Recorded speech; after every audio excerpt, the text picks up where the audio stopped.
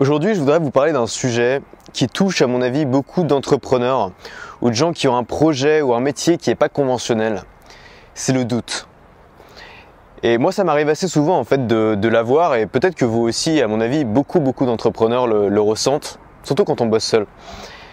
C'est des moments où vous vous dites, est-ce que ce que je fais est vraiment la bonne chose à faire? Est-ce que ça a vraiment un avenir?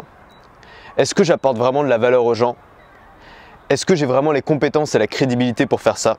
Même si au fond de moi, je sais qu'il faut que je continue ce que je suis en train de faire et je sais où je veux aller, je sais où je vais.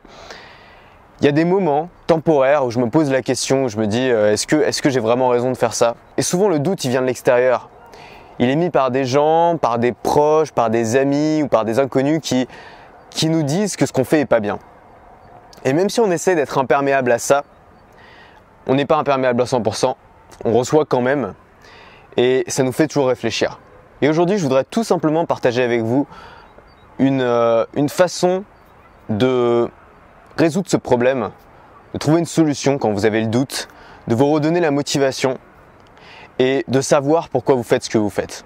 En fait, moi j'ai une astuce toute simple, c'est qu'à chaque fois que j'ai ce doute qui me vient et ça me travaille vraiment, quand j'ai le doute, c'est vraiment je me pose et je réfléchis pendant des heures en me disant mais où est-ce que je vais, qu'est-ce que je veux créer quoi. Aujourd'hui, c'est pas encore très clair ce que je veux créer, je sais pas encore exactement.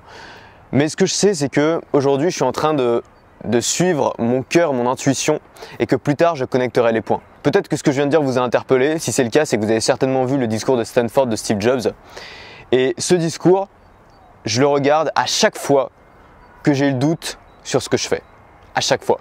Si vous ne le connaissez pas, vous êtes obligé d'aller le voir, ce discours, parce que c'est un discours qui peut vraiment changer une vie. C'est un discours qu'a fait Steve Jobs en 2005 à l'université de Stanford. Il commence son discours en disant qu'il a abandonné l'université et que c'est sûrement la meilleure décision qu'il a prise dans toute sa vie. Et en fait, tout ce qu'il dit dans ce discours, c'est des choses auxquelles j'essaye de m'accrocher et de croire pour avancer. Et c'est véritablement ce discours qui guide toutes mes grandes décisions depuis plusieurs années. Et c'est pas pour rien que j'ai un poster de Steve Jobs dans mon salon, c'est pas pour faire hype, puisque c'est un gars qui m'a véritablement inspiré. Et ce que je fais aujourd'hui et ce que j'ai envie de faire, je n'aurais sûrement pas fait ça sans cette inspiration de Steve Jobs et sans notamment ce discours de Stanford. Donc il parle de plusieurs choses dans ce discours, je ne vais pas tout vous refaire, je vous invite vraiment à aller le voir. Mais il parle notamment de l'amour et de la mort. Et c'est les deux choses qui m'accrochent le plus. Il parle de la mort parce que c'est quelques temps après ses premiers problèmes de santé où il a vraiment cru qu'il allait y passer. Et il explique qu'il vit vraiment en se disant chaque jour, si ce jour était le dernier jour de ma vie, est-ce que je serais satisfait? Et s'il se rend compte que pendant plusieurs jours d'affilée, il n'est pas satisfait, c'est qu'il y a quelque chose à changer. Et c'est tellement vrai, on ne sait jamais quand la mort va nous tomber dessus, et même si elle nous tombe tard, il y a tellement de gens qui ont des regrets sur leur lit de mort. Et un des regrets principaux, c'est d'avoir pas vécu la vie qu'ils voulaient vraiment, mais d'avoir vécu la vie que les autres voulaient. Et moi, c'est quelque chose qui m'angoisse terriblement, pas la mort en tant que telle, mais le fait d'avoir des regrets avant de mourir. J'ai vraiment envie d'avoir aucun regret. C'est la première chose. Le deuxième sujet dont Steve Jobs parle, c'est de l'amour. Et notamment de la passion, les raisons pour lesquelles on fait les choses. Et il introduit une théorie qu'il appelle Connecting the Dots, connecter les points, qui moi est vraiment la théorie qui me guide depuis longtemps et qui fait sens. Plus vous vieillissez, plus cette théorie vous la comprenez en fait. Quand il était à l'université, justement, il a arrêté parce que ça coûtait trop cher à ses parents. Mais il allait à des cours gratuits, notamment un cours de calligraphie, pour apprendre à dessiner donc de belles lettres. Et il dit qu'il est allé à ce cours, il n'avait pas prévu, il n'y avait pas une stratégie particulière, il ne savait pas pourquoi il y allait simplement parce que ça l'intéressait, parce qu'il suivait son cœur. Et il dit en 2005 que ça a eu un vrai impact dans les polices d'écriture du Mac et donc dans les polices d'écriture de tous les PC au monde, puisque Windows a copié Mac bien sûr dans la théorie de Steve Jobs. Et en fait il explique que toutes les choses qu'on fait sans raison particulière, mais simplement parce qu'on suit son intuition et parce qu'on suit son cœur, toutes les choses qu'on fait par amour et par passion finalement, c'est des choses qui vont faire sens plus tard. Et c'est des choses qu'on ne va pas forcément comprendre tout de suite, mais qu'on va comprendre plus tard. Et il dit qu'il faut faire confiance en fait. Il faut faire confiance à son cœur et à son intuition, parce que ce qu'on fait en suivant son cœur prendra sens plus tard. Même si on ne comprend pas aujourd'hui, même si on n'identifie pas précisément pourquoi on fait les choses aujourd'hui, plus tard, ça va faire sens. Et moi, je vous en avais déjà parlé dans une autre vidéo ce que je faisais quand j'étais petit, vraiment en suivant mon intuition et mon cœur, qui était par exemple voilà, de créer des petits journaux que je faisais, que ce soit pour l'école ou pour ma famille, dès qu'il y a eu internet, de créer des blogs, de créer des chaînes de radio et de télé virtuelles, enfin toutes ces choses que je faisais qui m'ont évidemment jamais rapporté un centime et qui m'ont jamais rapporté quoi que ce soit de concret.